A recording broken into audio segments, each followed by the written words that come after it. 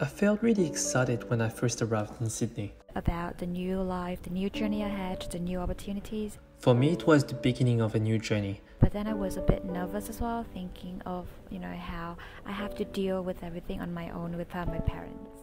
And then I quickly got lost in the city. It's pretty busy, it's sometimes crowded. But nonetheless, it's a place with good balance of fun, the weather, the view, and the lifestyle. Exposed me also to all sorts of nightlife. that is beyond vibrant.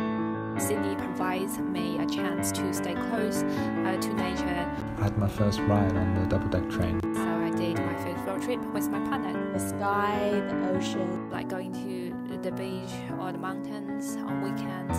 like surfing, diving. And going to the galleries. Aside from the beautiful weather, it just borrows things from a lot of different countries and put it in this city.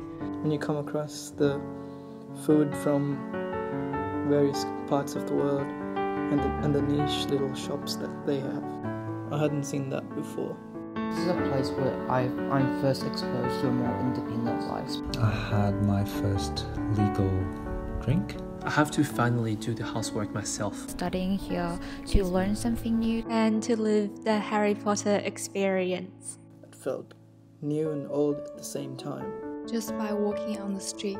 I can smell a lot of coffee in the air. And I knew this is it. That place where I start to pursue my dreams.